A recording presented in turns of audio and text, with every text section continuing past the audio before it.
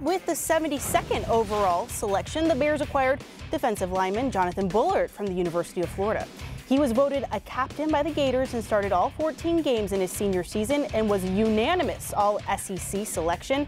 Bullard led the team with 17.5 tackles for loss, the most by a Gator since former Bear Alex Brown had 18 back in 1999.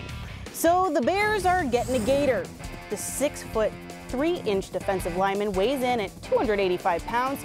He ran a 4.93 yard dash at the combine with 23 reps on the bench press. Bullard had tallied 6.5 tackles during his All-SEC senior season.